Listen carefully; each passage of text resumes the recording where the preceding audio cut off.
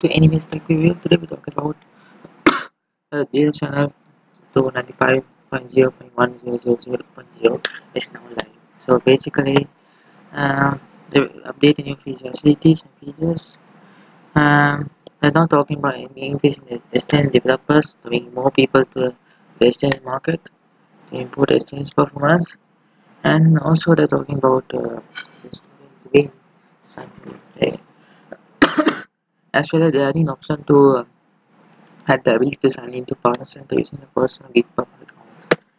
And also the three for the new features today are added ability to sync customize remote list within devices. We enable the improved browser profile signing dialog and also fixes. You see, and also no issues. It's 1, 2, 3, 4, 5, 6. Okay, so let's really fix some of these. I think there's more something new ideas by Microsoft. I think Microsoft is working on some big massive updates, so they're not focused on releasing on time. So they won't expand it because it's not basically more than 2 weeks, 1 week and some days late. So it means Microsoft is working on big massive and Microsoft hates update. Anyways, these are some of the feedbacks and also,